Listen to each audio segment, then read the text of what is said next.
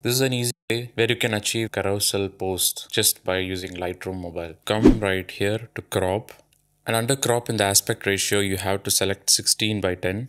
Save it to your device 2 times. So what you can do here is come to edit, crop, and click on the icon right here, 5:4, and select portrait, and just crop it in such a way that it includes the extreme left of the image. Now go to the second image, do the same thing, and this time you're cropping to the extreme right. Now come to Instagram, and automatically it's going to be shown as one single post.